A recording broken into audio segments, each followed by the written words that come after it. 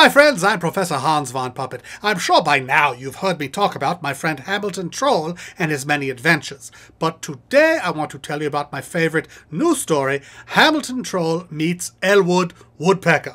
I absolutely adore this story because I found out why woodpeckers drill holes in trees, exactly how petrified wood is made, including definitions of sedimentary layers, and also that beavers' teeth are constantly growing, so if they chip them on a piece of petrified wood, they don't have to worry about it. This book was so much fun. I absolutely must recommend it to all my teacher friends and parents. Learn more at www.hamiltontroll.com. Wow.